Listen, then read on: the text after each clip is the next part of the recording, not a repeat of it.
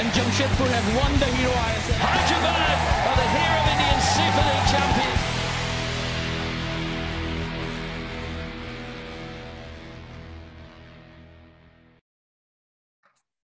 All right. Good evening, ladies and gentlemen. My name is Suyash and I welcome you to this Derby Day discussion special of the Let's Football live show. But right at the top of the show, I want to make a public service announcement. There's been a bit of a change in our lineup. You see, we were trying our best to get Syed, Rahim, Nabi to regale us with stories of past and of yore. Unfortunately, he's not going to be able to join us due to some technical difficulties.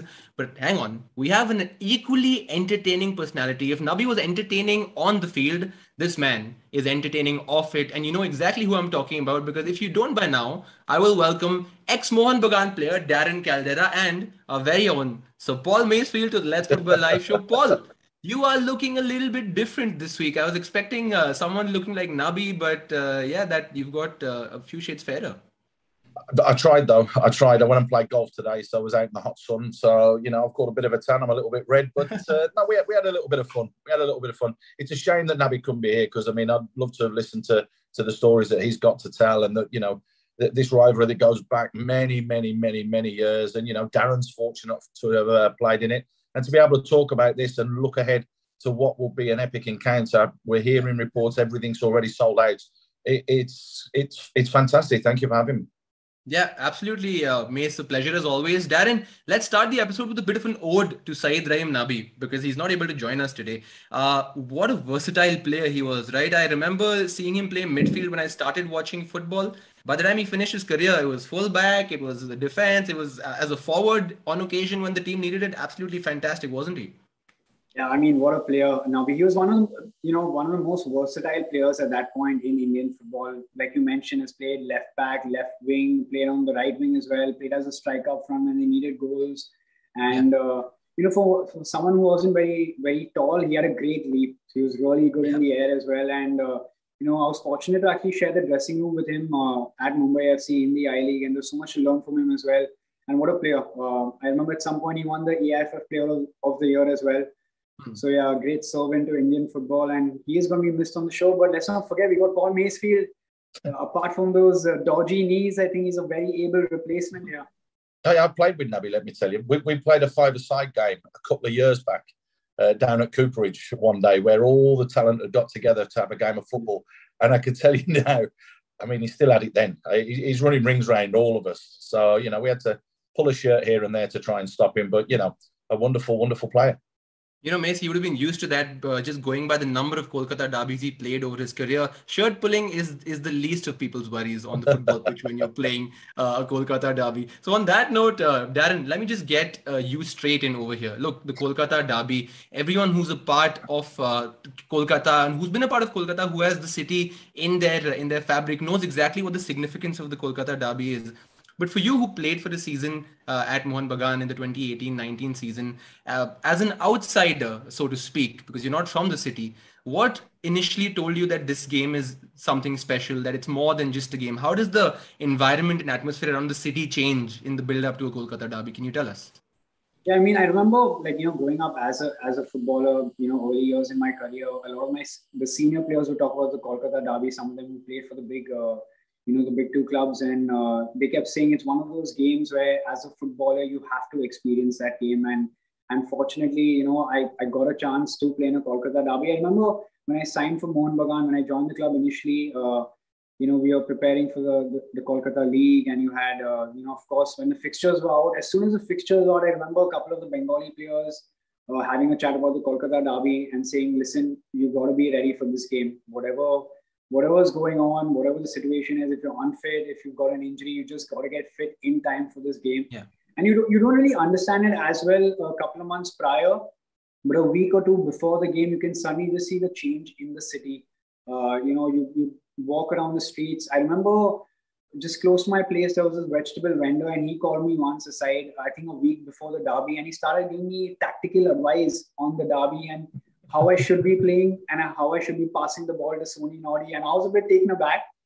But it's one of those things, every single Bengali in Kolkata has an opinion, and everybody have eyes on this particular game. It's bragging rights. Everything that you've done before in the season. If you lost 5 games prior to that, it's fine as long as you can win that Kolkata Derby. It's such an important game. Yeah. And I realize that coming from outside, you don't feel it as much. You don't know it beforehand, but 2 weeks prior with the media, with the people around, everybody just constantly talking about the Derby. It's just a different feeling, a different air about this game. Yeah. Mace, what do you remember about covering the Kolkata Derby for the first time? And do you remember when it was and what did you observe? Because you've seen many derbies throughout your playing career as well as your career as an expert. What stands out about the Kolkata Derby? Sheer volume, sheer number, and everything Darren's just mentioned there, and more. The first one, obviously, when it was 80 came on, began a couple of seasons ago, and they came in. That was the one that we covered at Tilak, and it was a fantastic build-up. All the shows were built around the Derby, so it was fantastic. But having come and been here so many times before, I'm fortunate enough to have watched them on TV. Now, you don't get the same sort of feeling you would do if you're on the pitch or you're actually there at the stadium. But you can see from the passion, you can see from the desire, all the newspapers, particularly over there in Bengal, are talking about that game. They're not interested in anything else.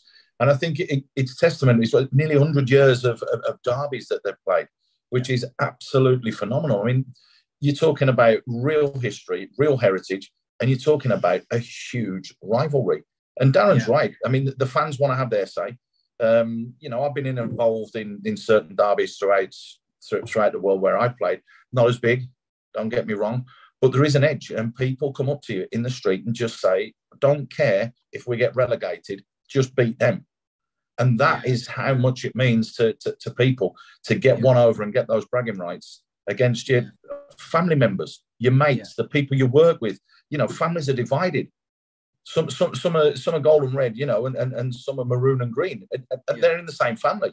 And that actually happens. So you just want to be able to go to bed at night and say to your brother, yep, we beat you. Good luck next time. But, I've got the bragging rights now till the next time we play. Yeah, and there seems to be a bit of if I could use the word, a brotherhood between the players, especially the Indian players of both sets of teams, because they seem to know each other quite a bit. You won't find an occasion where, and Darren, you can correct me if I'm wrong over here, but there does seem to be a great familiarity between both sets of players in that sense. When the Derby week approaches, right? How does the equation between the players change? Is there a bit of needle? Because you've experienced it yourself.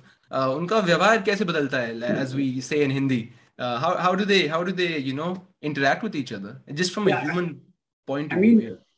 A lot of the players, of course, I mean, you know a lot of the players in the league. At some point, you've probably been teammates with them in different teams. But when the Derby is just different. I'm telling you, it's one of those things where I've never seen a management of the team, the fans, and so many other people get so involved in a match, and they create that sort of a buzz and pressure on that particular game. I'm talking about the media as well. Leading up to that game, every single session of one of the Kolkata clubs is always covered by the media. You'll find in the local Bengali channels in the evening as well. But a week or two before the Derby, you'll have around 20 probably media houses recording every single training session. And training session is on, basically it's live later on news channels. And if you're having a bad training session, the fans know that you're having a bad training session. So already prior to a Derby, they probably think you should not be starting. It's one of those things. Is this the most high pressure game that exists in Indian football as far as pressure on the shoulders of a player is concerned? Easy. You speak to any footballer who's probably played Kolkata Derby and they'll tell you the same.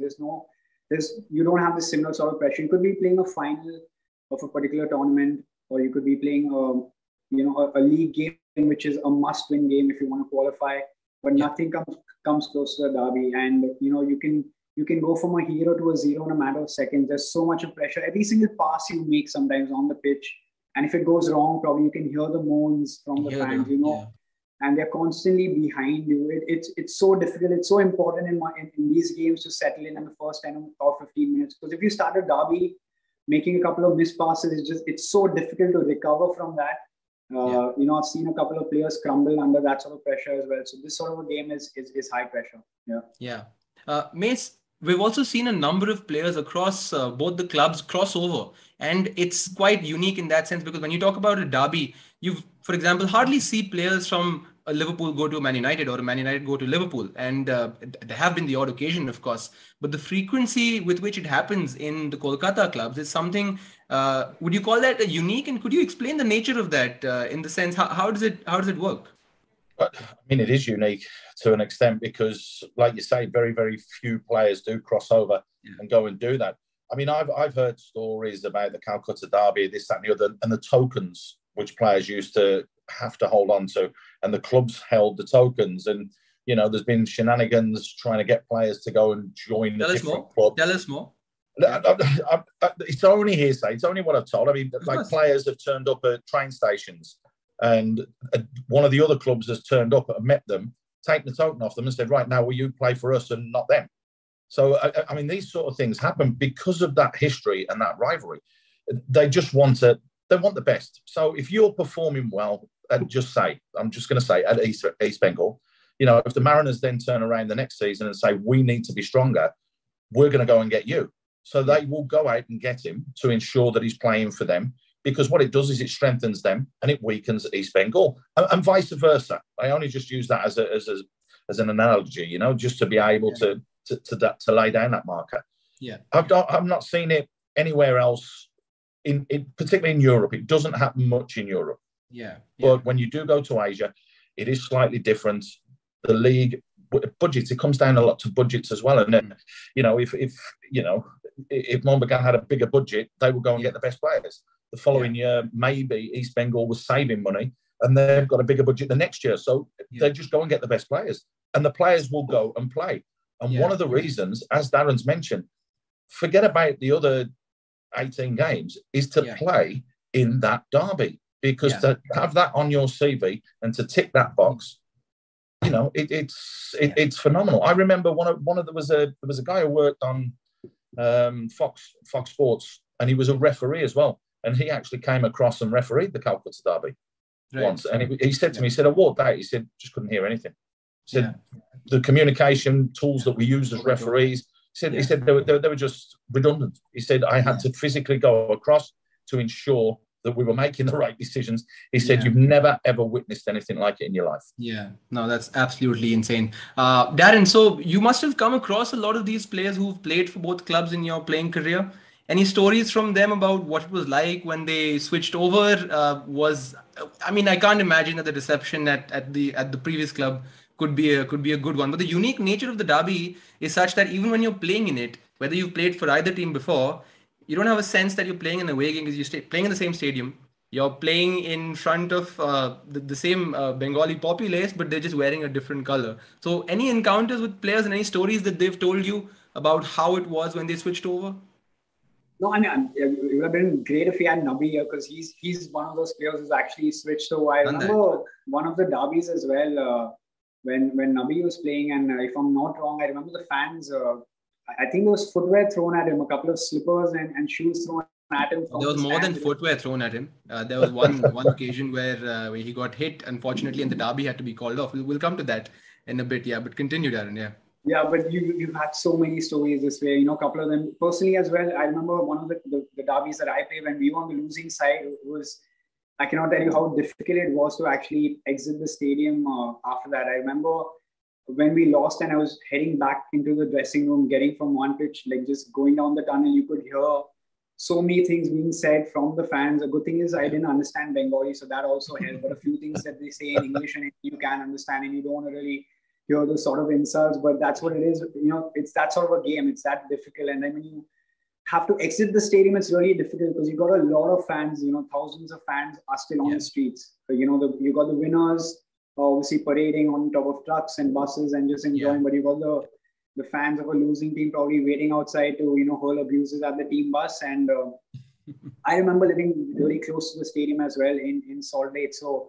I remember trying to get back home after that and catch my cab and get back home. And, you know, the fans saw you. And then I remember hearing so many things like, Caldeira, go back. And, you know, you need to leave the club and go to another club and things like that. And you hear all sorts of things. And it is difficult. But, you know, you ask any player, this is the sort of thing that you basically love this sort of pressure. You thrive on this sort of pressure. It reminds you that you are a professional footballer. It reminds you that you've got a moral obligation to give everything on the pitch. It keeps you on your toes. And it's again, like I said, like it's just one of those games you have to experience as a footballer at some point. And there's so many stories. Everybody who's played a Kolkata Derby at some point, I'm sure they've got so many unreal stories. Whether they've been on the winning side or the losing side, it's just unreal. Darren, is there a moment that stands out for you when you played the Kolkata Derby? Does the inner kid come out? Do you, for example, remember an instance on the pitch which you still remember that I made this move and it resulted in this? Do pros also remember things like that? It was an own goal. It was an own goal. Let him speak. I remember this really well. The first time, stepping out of the tunnel. You know how Salt Lake is, right? You come from underground and you step out, and you can hear all the fans cheering. That was when we were getting out for a warm up. So then you felt like, okay, this is the Kolkata Derby. And I remember how that game started. The first pass I received, I actually stepped over the ball. I slipped and I fell. I remember. And as soon as I did that, I could hear thousands of fans going like, ooh, like, what are you doing? And that was my start for Derby. And I remember I was like, oh man, like, what am I doing? I quickly got back up and tried to keep it simple and just get a pass through. So I remember next couple of passes, I was like, I'm not even going to try anything difficult. I just want to get the ball down and pass it to the man closest to me. And also at the same time, I remember once getting clattered by the goalkeeper. I think it was Shilton Paul in goal, if I'm not wrong. Right. He clattered into me and turned around, and I was pissed because I was like, at least give me a call. But he was looking at me saying, I called, why aren't you listening to me? So that's when I realized how loud it is in the stadium. You can't hear each other. So you've got players saying, man on your left and, turn right, but you're on your own. I'm telling you, at that moment, you cannot hear a single call because the fans are so loud in the stadium. No, that's fascinating. And that's important to mention because, Mace, this is going to be the first Kolkata Derby in the Hero ISL that'll be played in front of fans at the VYBK Stadium. In that context, that's there, of course, that's something to look forward to. But as far as East Bengal FC is concerned, and how they're performing of late, would you call this the most competitive derby that we have in the offing in the time that both teams have been part of the Hero ISL? Simply because of how East Bengal FC are faring these days. Yes, I would totally agree with that. I think they struggled the first couple of seasons. You turn around and look at the time that Robbie Fowler had to get his side ready to go out there and perform. The players that they got in was very, very late. And it's very, very hard to get a cohesive unit then. It happened the following season as well, where it was very, very late, where the team got assembled and amassed. Whereas this year, they've actually turned around and they've done their business early doors. They've done it a little bit earlier. They've brought in someone who knows Indian football in Stephen Constantine, who knows how to grind out results because that's what he does. He knows how to get results from certain teams. Took him a little while to find his balance, to find the side that he wanted to play, to get that 11 on the pitch that could work. And I think he's fallen upon it now. I really do. That's why I'm so eagerly looking forward to this. Purely and simply from the fact that, 80 came on, began in the last game against Kerala Blasters, didn't turn up for 20 minutes. But let me just say they were magnificent after that. East Bengal, on the other hand, have just gone from strength to strength to strength, and they're getting better and stronger as each game comes. So it's an absolute intriguing, mouth-watering fixture that we should have with both sides capable of winning. Because if the pressure, like Darren said, if the pressure starts to get to the players, and it does, particularly some of the younger players that, they're never going to have experienced this before. Some of them have never played in front of crowds up until this season. When you've got 60, 80, 100,000 people going absolutely mental, that is a different pressure in itself. And Darren's right. When I feel for him because a similar thing happened to me as well. When you make that mistake, the very first mistake that you receive a ball in front of a huge attendance, all you want to do then is don't give me the ball for a minute, right? Okay, now give it to me. And you just keep a 5-yard simple pass. You keep things as simple as you can because otherwise, these guys are all going to get on your back. And that's when people do crumble, unfortunately. But this one's wide open for me. Yeah. Darren, what do you say to that? I mean, ATK Mohun Bagan weren't at the races for 20 minutes, like May said. But how do you see them turning up to this derby? Yeah, Mesa's spot on, honestly. If you look at the last 2 seasons, especially, if you look at the Kolkata Derby, especially, it kind of got over in the first half itself. ATK Mohun Bagan were clear winners in the first half. They were just so dominant all over the pitch. And Mesa's right, the preparation wasn't good. Pre-season was late. But this is a completely different season. They've had a decent preseason, I would say. They've played the Durand Cup as well already, so that's a plus point. And Constantine, yes, he's had a slow start to the league. The first two games they didn't seem up to the races, but you could see in the last game, I think he's finally getting his 11 right. He's finally getting the formation, the personnel right. So I think that's working for him. But I've seen this before in Kolkata derbies over the years. The current form does not matter. When it comes to Kolkata derby, sometimes it's on your day. I've seen teams, probably a Mohun Bagan side doing a lot better in the league, and then suddenly on the Kolkata derby, they're just taken, torn apart. That's what happens. So it's on the day. It's so important. But the East Bengal side are looking different. They're playing. They've got some sort of confidence, especially after beating Northeast United. Finally they look like a side who can, grind out results defensively if they can keep it tight. Because ATK Mohun Bagan, we've seen the kind of attack they do have. They somehow, withstood that pressure against Kerala Blasters. They went a goal down. When they went a goal down, I thought it was game over. I thought they'd probably lose 2 or 3-0. But, they somehow managed to just stay in the game, claw their way back, and then in that second half, they absolutely decimated Kerala Blasters. So it's going to be a very close derby. It's going to be the closest derby, in the Hero ISL that we've had so far, definitely. And it's going to be an absolutely, fascinating clash. Yeah. We're going to play a game of polar opinions here, guys, because I do know that Mace, you and Darren don't see eye to eye on a lot of things from a footballing point of view. And we've seen that on air a few times. Through your discussions in the time that you've known each other, what is the one derby sort of opinion that you guys fundamentally disagree on? And Mace, you want to take that? What a question that is. Yeah. That's a proper curveball, that one. I don't think we've actually had a major falling out over the derby. I think it's decisions, it's incidents, it might be things that have happened. Obviously and clearly it was a penalty and Darren says no, then obviously Darren's wrong. But that's how it is.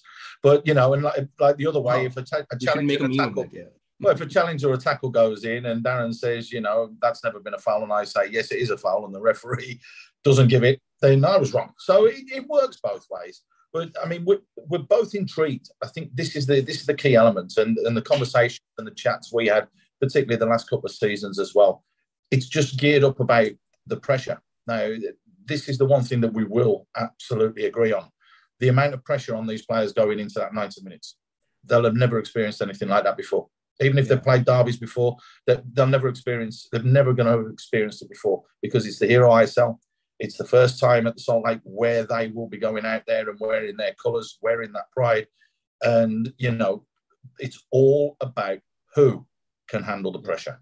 Yeah. Whichever side handles the pressure best, the younger players, if one or two of them start making mistakes, these senior pros need to get hold of them and say, come on, let's get on with it and let's go again. But this is just purely and simply about pressure this time. Yeah. Darren, has it ever happened with you where you were playing a big game and then maybe a senior pro came up to you and told you to relax? Do you ever remember something like this happening in your career where you really look back at that and think that, wow, I remember what that player did for me that day, and I will forever have respect for him for that? Yeah, there've been a couple of them, to be honest, over the years. I remember when I was starting out as well as a youngster. I remember, a few senior players like your Venkatesh and Manish Gaulis and, Khalid Jamils having, conversations with me about, certain things that I need to do on the pitch, especially when since you're starting off, you don't want to try anything fancy, like Mace mentioned about. You always want to keep it simple when you're starting off, as simple as possible. I think there have been moments as well throughout my career. I've had, players like Bartok Beche, a Sony Nodi, like a Robbie Keane as well, having chats with me during the game saying, when you have these moments, maybe you feel like, okay, you made a couple of missed passes, not working out, they'll come and put their shoulder around you and be like, listen, just relax. You get the ball, just look for me. These are the kind of pros you need at some point, the kind of support that you need during the game at times where, you remember these small details. So I remember these sort of players, especially in certain games when you feel like it's not working out for you. They always quickly, if there's a set piece or something like that, they quickly come and have a chat with you and be like, listen, just relax, just calm down. If you get the ball, you see me free, just pass me the ball. I'll take care of the rest. So these are just minor details, which I'm sure Mace must have experienced in his career as well when you've got, the senior players and they come in. It's just a small gesture, It doesn't seem a lot when you say it right now, but when you're on the pitch and if it's not working out for you and if you've got, character like a Badr Bache or a Robbie Keane or a Sony Nori coming in, telling you, listen, just relax, I've got this, just pass me the ball. It matters so much in that moment. Yeah, sometimes I feel like that with Mace, but off the pitch, of course. That same sentiment, same feeling. Cheers, Mace. You know that FIFA reference where at the end of a replay, Jeff Reeves just goes, "Cheers, Jeff." So that's what I want to say to you, Mace. Cheers, Jeff. Right on. Gentlemen, we are nearing the end of the show, and I would normally ask you to do your predictions for the derby, but we're going to put a bit of a twist on this time. Mace, you've spoken about what the difference in the game might be, but if I was to ask each of you, in this East Bengal FC side and in this ATK Mohun Bagan side, who's the weak link? Is there a weak link at all that they are going to sort of maybe have to pay special attention on? I know I'm playing devil's advocate here, but you're being a bit harsh. Yeah. I think. But is there let's make it. Is there a general weak link that the teams kind of have? Yes, not singling out a player, but just as a trend within the team. Yes, there is. When the games that have been played, I think we've seen, and weaknesses have been addressed by both coaches. So the question is will they fall back into those? Sometimes when ATK Mohun began play with that three at the back, they are exposed because if you're playing Ashik and Liston and things like that, they're going to be bombing forwards. They've got a lot of pace going down there. So you can get little pockets and little holes where you can get at the ATK Mohun Bagan side. Yeah. For East Bengal, I think it was the fullbacks. They just weren't working. So he's brought in Jerry now to strengthen things up. Yeah. He's brought in, who's he put in? Right, he left Sumit Passy out and he brought in Sartak. So he's got those two in there now. Proper fullbacks. One is a right back, one is a left back. He's got two centre backs. I think Ivan Gonzalez needs to up his game a little bit. Chandunga, for me, has been fantastic so far this season. So he's fallen onto it. But if he starts to tweak and chop and change a little bit, that's where they could become undone as well. Because the running that the ATK Mohun Bagan side can do, you Johnny Cowcold bombing forwards, Hugo Boomer, Petrata scoring a hat-trick. They do have top draw players. So they are midfielders. O'Doherty, for me, is going to have to play an important role to drop in there and look to kill space as well. So, I mean, there are lots and lots of little chinks in the armour, right? Only from what we've seen from both of these sides so far. But both coaches are addressing them. So we saw, obviously, ATK Mohun began to shore things up and go and do what they did to Kerala Blasters. We saw then what East Bengal went and did to North East United. So they know they're there, but can they do it under pressure? That is going to be the question. Yeah, that's your cue, Darren. Over to you. Yeah, no, I agree with Mace. I think defensively, both teams have problems at the moment. ATK Mohun Bagan especially. I mean, we talk about the quality in midfield and going, up front as well. But defensively, I can't see them keeping a clean sheet. That's my problem with them.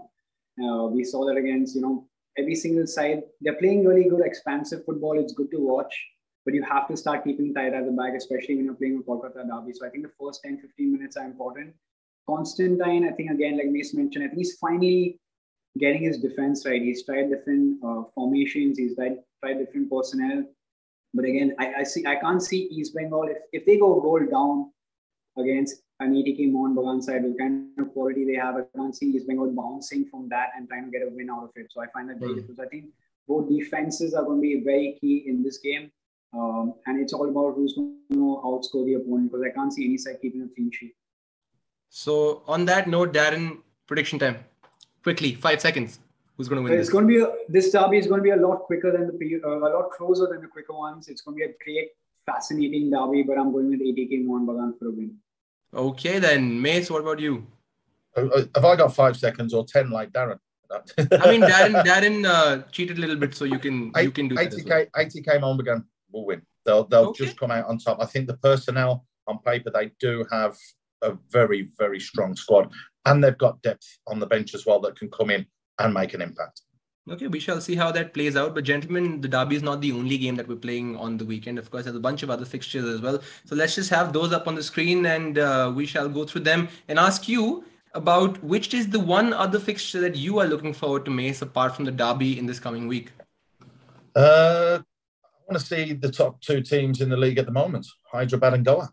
So, Goa, the only side with a 100% record. Hyderabad are up there. Goa, the real deal. Can they cause an upset? Can they go and get something from Hyderabad, because Hyderabad, for me, have been the best side so far that we've seen over the 3 rounds this season. Yeah. Darren, what about you?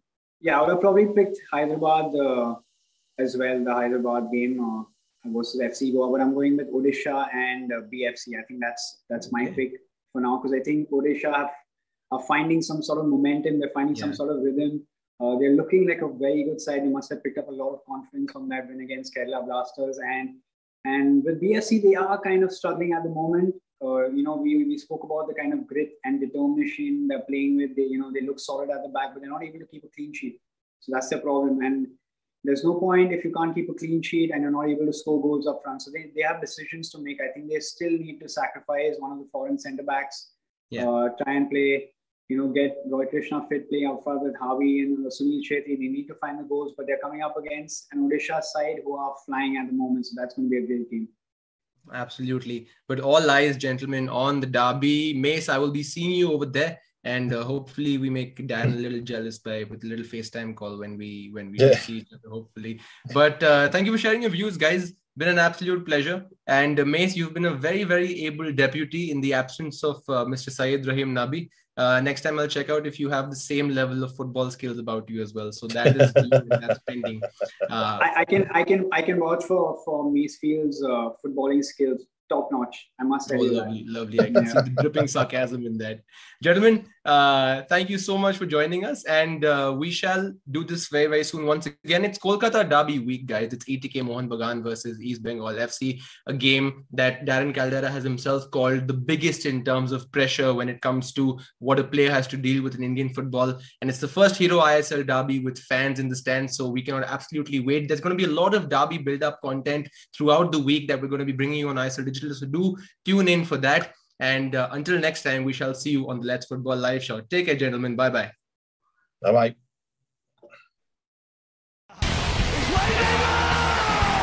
And Jamshedpur have won the Hero ISL. Hyderabad are the hero.